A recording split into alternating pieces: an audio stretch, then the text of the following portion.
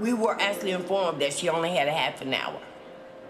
But once she got there, Hillary actually sat there and listened to each and every one of our stories. She showed respect, empathy. We seen the loving mother part of her. It wasn't about politics. A 30-minute meeting turned into 2 hours because she listened to us. Nobody else listened to us. 11 times he said he couldn't breathe. My son had 21 bullet holes in him. It seems like people are just getting away with it. From your perspective, what can we do?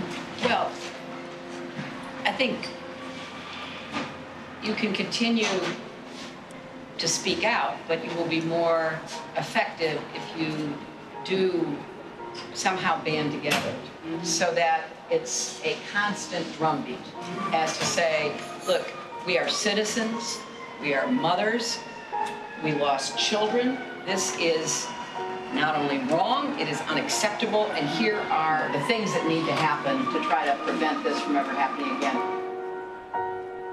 It's all of us. We're trying to keep our kids' memory alive. We're trying to keep their name alive. And so I need to speak so that her voice can remain. I can't help Trayvon at this time, but there are other Trayvon Martins that I can help. I believe in my heart that Dr. Trey was a seed planted so me and these different moms could actually be our loved ones' voices to actually get real change. Our ancestors fought and fought and fought, and it's been 400 years, and I just want us to love one another. I want people to stop hating one another, stop taking from each other. Let's build, let's unite. Pastor, would you mind giving us a prayer before we go out? I would so appreciate it. These people here are among some of the people that I just treasure and admire so much. Let us pray. God our Father, we come now to exalt yourself and praise you.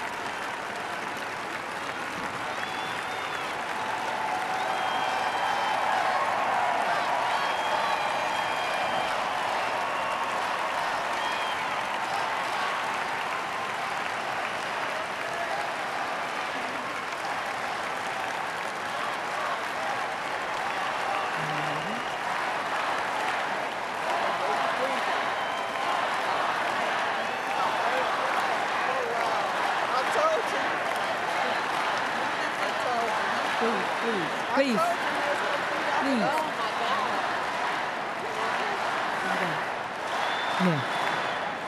Hello. Hello. Hello. Hello. Hey, I need you all to hear me tonight. Give me 2 moments to tell you how good God is. Whew. Hallelujah.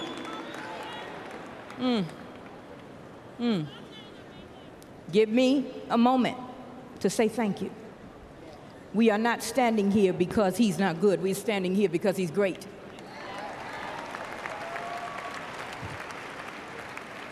Whew.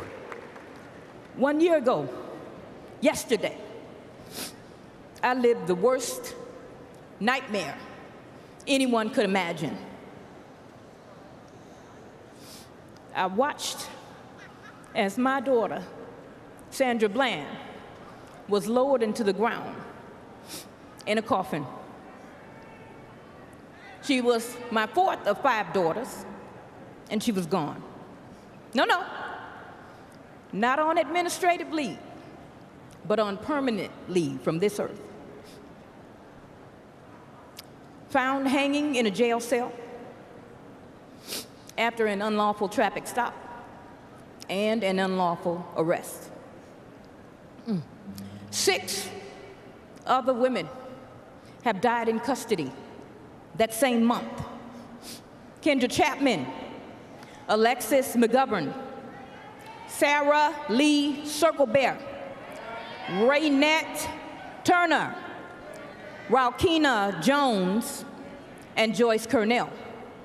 So many of our children are gone, but they are not forgotten.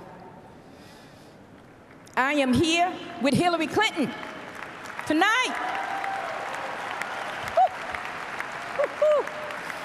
Because she is a leader and a mother who will say our children's names.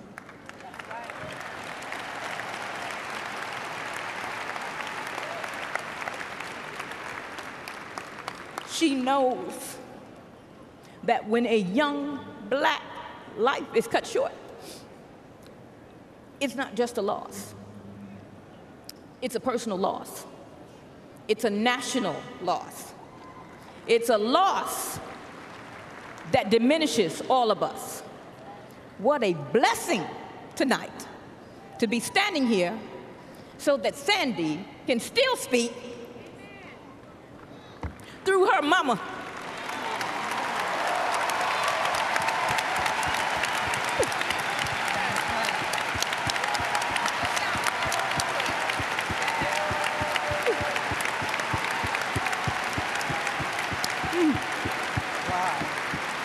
And what a blessing it is for all of us that we have the opportunity. If we seize it, we gotta seize it. To cast our votes for a president who will help lead us down the path toward restoration and change.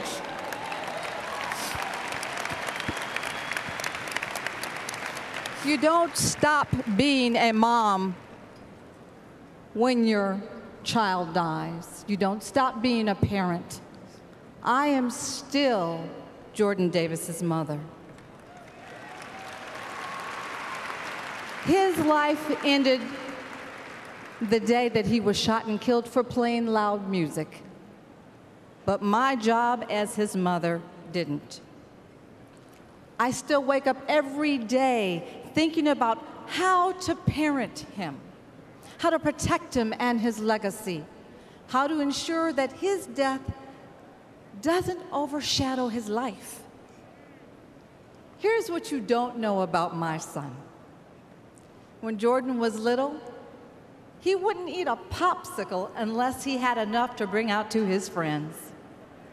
He loved practical jokes. He liked having deep conversations with me about our love for God and how God could allow such pain and suffering. I lived in fear that my son would die like this. I even warned him that because he was a young black man, he would meet people who didn't value him or his life. That is a conversation that no parent should ever have with their child. Hillary Clinton isn't afraid to say that Black lives matter. She isn't afraid to sit at a table with grieving mothers and bear the full force of our anguish. She doesn't build walls around her heart.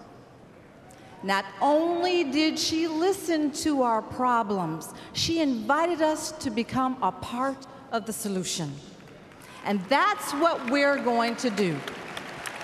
We're going to keep telling our children stories, and we're urging you to say their names. We're going to keep building a future where police officers and communities of color work together in mutual respect to keep children like Jordan safe. The majority of police officers are good people doing a good job. And we're asking, and we're also going to keep using our voices and our votes to support leaders like Hillary Clinton, who will help us protect one another so that this club of heartbroken mothers stops growing.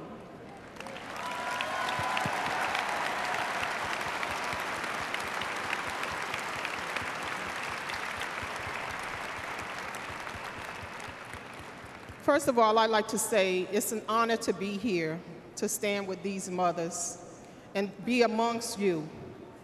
I am an unwilling participant in this movement. I would not have signed up for this or any other mother that's standing here with me today. But I am here today for my son, Trayvon Martin, who is in heaven.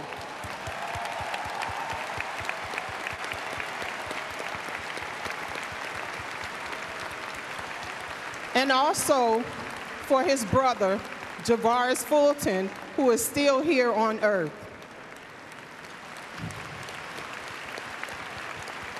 I did not want this spotlight, but I will do everything I can to focus some of this light on the pain of a path out of the darkness. Hillary Clinton has the compassion and understanding to support grieving mothers. She has the courage to lead the fight for common sense gun legislation.